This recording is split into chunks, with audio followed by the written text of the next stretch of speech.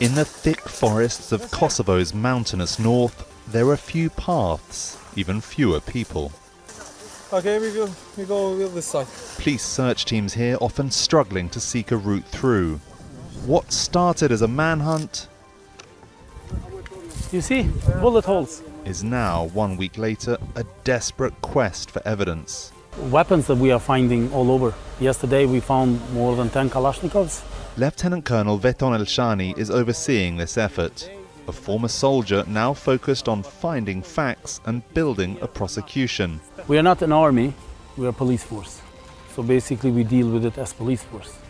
For days, his team has continued to uncover discarded weapons and military supplies stretched out along several hillsides. The remnants of a raging gun that ravaged a tiny mountain community and shocked an entire region. These men didn't care. No, for the life of no one.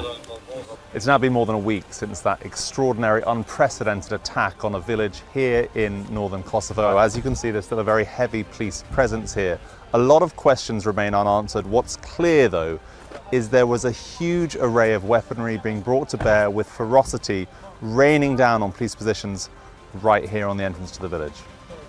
Elshani says despite the attackers' powerful weapons, their training and tactics seemed weak, with none of his men seriously injured in the subsequent firefight that lasted hours. Kosovo's government called the assault part of a larger plan to annex territory in the north, where a predominantly ethnic Serb population is now policed by heavily armed ethnic Albanian officers, not always happy. People in general don't trust the police. That was the problem. Miodrag Milicevic is executive director of a non-profit group that advocates for the rights of ethnic Serbs in northern Kosovo. The first barrier is basically inability to understand local community, inability to communicate in their native language and vice versa. And of course that even deepened the mistrust because you don't know what the other side is saying and vice versa. The cleanup from the surprise attack is now almost complete, but this investigation could continue for some time.